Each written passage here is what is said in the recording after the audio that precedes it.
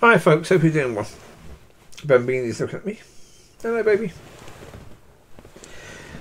Right, okay.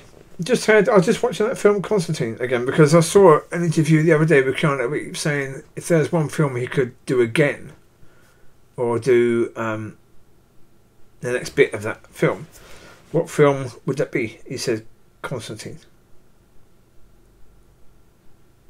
And I think he's right. It's a very good film in what it looks at. But I was just watching one bit where Gabriel is talking to Constantine, saying that Constantine would go to hell because of the knife he took. Yeah, that conversation would never happen. It wouldn't, because as I say, look, let's take you back to the point of, and this. Sorry, I have to laugh because when I think about the fact that people are saying to me, don't talk to the people in church or anyone else about what you believe because they're not interested. Okay, then they're complete morons. They really are complete utter morons if they're not interested. They really are so blinking stupid. And if they don't understand, yeah, I didn't understand for most of the time, but now I do understand because I was asking questions for years and years and years and years and years, and finally God put me in the situation where I could actually have the answers, and now I'm here. Okay. Yeah, and it was a massive situation. Yeah. And as I said recently, if I could go back and change things, I wouldn't change a thing of it, even though it was truly horrendous. Yeah, imagine you losing all of your family members, all of those that you love. Imagine them all being taken away from you. Bang. Oh, yeah. And it's bad enough when, like, as I said, at Secret Santa, they go to people quite often who have had bereavements, and some of the bereavements are just awful, absolutely awful. But imagine losing every single member of your family. Every single member.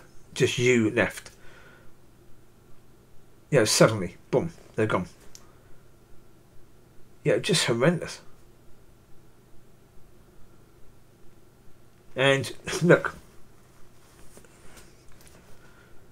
as I said, I wouldn't change anything because I know what I know now is so important. But think about what the Lord did. Okay. He was the Lamb of God. Okay. And the point of the Lamb was, the perfect Lamb, was about covering your sins. So, okay. The stupidity of the church. This is absolute stupidity of the church. I'm not going to judge the people in it simply because those decisions were made and have been being made for a number of years. So, I say, unless you can blame the first person who started this understanding, which you can't go back that far enough. It's not about blaming anyone, but it's about saying, God, the levels of stupidity are ridiculous. The whole point of understanding is that once that lamb has covered your sins are covered.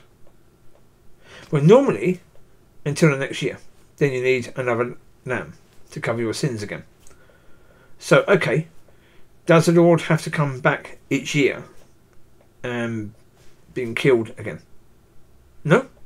Why is that? Because he's not like a little tiny lamb that has no power, no authority.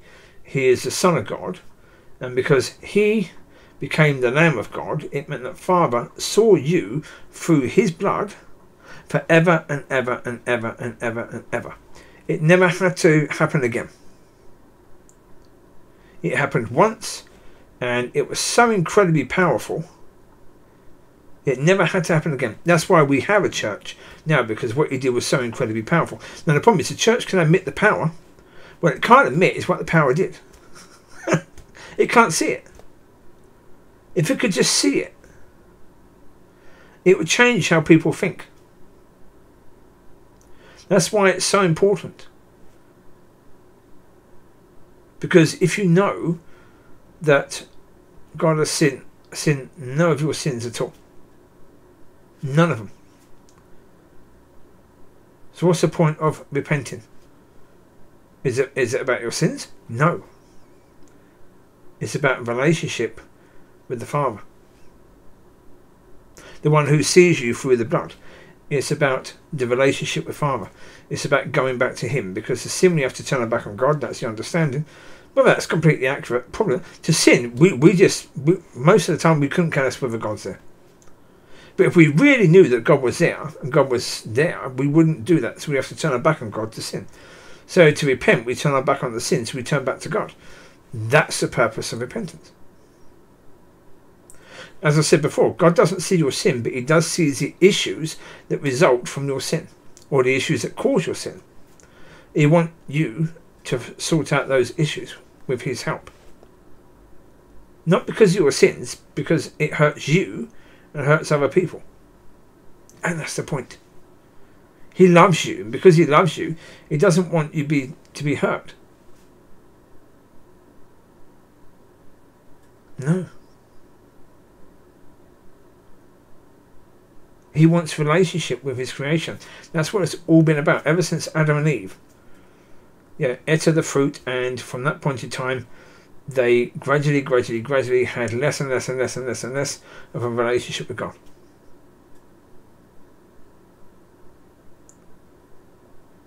And certainly in today's days, people don't have that sort of relationship with God that Adam and Eve had. Is it available? Yes.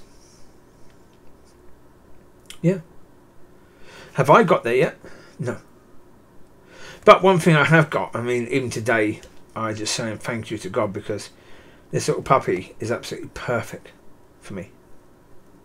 He's absolutely perfect. He's so beautiful and so lovely, and he wants cuddles all the time and kisses all the time. And well, earlier I was having some food and he was basically crying, saying, "I want that." I said no.